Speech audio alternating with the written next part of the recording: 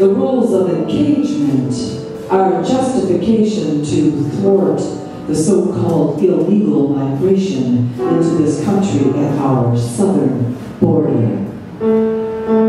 They are women, they are children seeking asylum, seeking help, seeking protection, seeking shelter, seeking our compassion. Fleeing persecution, fleeing rape, kidnapping, torture, murder, sex, trafficking, rape, intimidation, coercion, fleeing for their lives, running to escape the armed violence against them. On May 21st, 1939, a ship carrying 937 Jewish refugees fleeing Nazi Germany is turned away in Cuba. Many of them were children. Soon the United States and Canada would follow suit, returning the Jews to face imminent death in the concentration camps. Franklin D. Roosevelt ignored their pleas for help, put them on the waiting list. A State Department telegram stated that the asylum seekers must await their turns on the waiting list and qualify for and obtain immigration visas before they may be admissible into the United States. 81 years later, fast forward Donald Trump, June 26, 2019.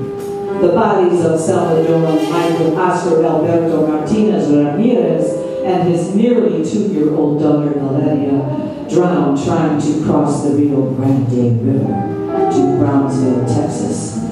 Seeking asylum, seeking a better life, an opportunity in America. They are not the only victims. Other people, other children have died, are dying. The more things change, the more they stay the same. Camps, cages, custody, camps, cages, custody, death.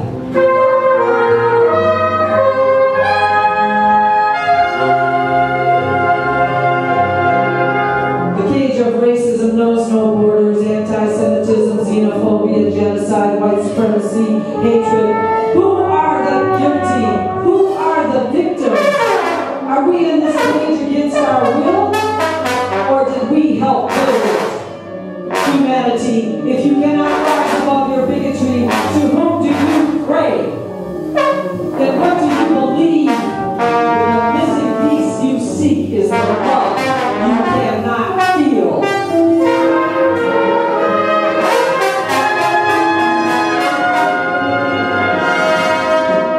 America, how are you? Paralleling dangerously close to the final solution of the Nazi regime, you boast, you roar, you flaunt your greatness before the world until they come knocking at your door. The Camelot is no more, just a two-bit Nazi speak to seem disguised as a dream. It is only a dream for the money you can buy a happy ending. Border Control facility in Clinton, Texas, Border Control facilities in El Paso, Texas, and the Rio Grande Valley, U.S. Customs and Border Protection Cage facility in McAllen, Texas, Homestead Temporary Shelter for unaccompanied children in Florida, the United States of America, 2018-2019. 1,036 migrants crossed the U.S.-Mexico border in El Paso. Nothing to do except cry. Nothing to do except cry. Nothing to do except cry. The rules of engagement being employed at our southern border are inhumane. And the abhorrent misrepresentations of the laws of this government that protect the rights for immigrants seeking asylum and citizenship to be treated fairly, justly, and given due process is unforgivable. Accountings from children ages ranging from 5 to 16, detained in cages at our southern border. Nothing to do except cry. Nothing to do except cry. Separation of babies and children from families. No rights,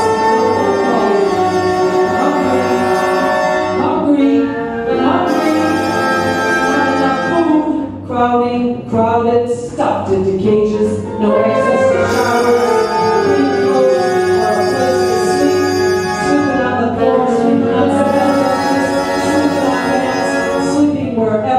toilets without privacy, scared, frightened, cold, and alone, lights on all of the time. Toddlers, 2 or 3 years old with no one to care for them. Diapers or baby formula, belongings confiscated. 3 a.m. raids by punishing guards. Sexual abuse, physical abuse, loss, transported children. Where's the outrage? Wake up, America, how are you?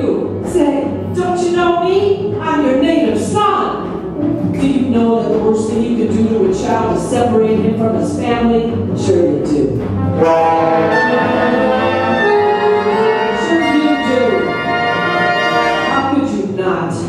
Dehumanization is your immunization against guilt and responsibility, an antidote for no conscience whatsoever, no relationship whatsoever. Recollections of America's not so proud, not so beautiful, but ugly past.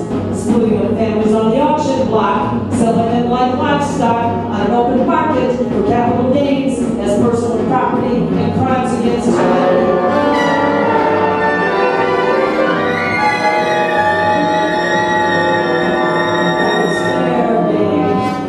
We're black and brown in America, so it was okay. Nothing much has changed. It remains the same, and there's nothing great about any of it.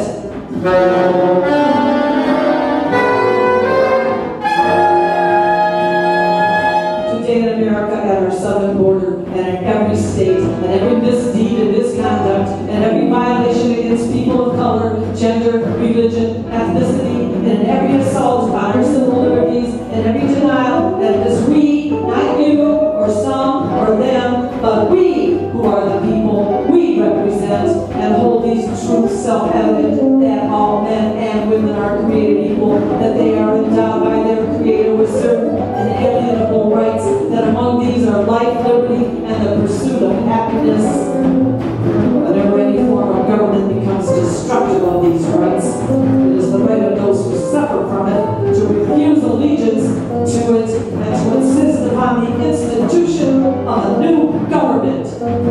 Vote, vote, vote the despot out. Vote, vote, vote.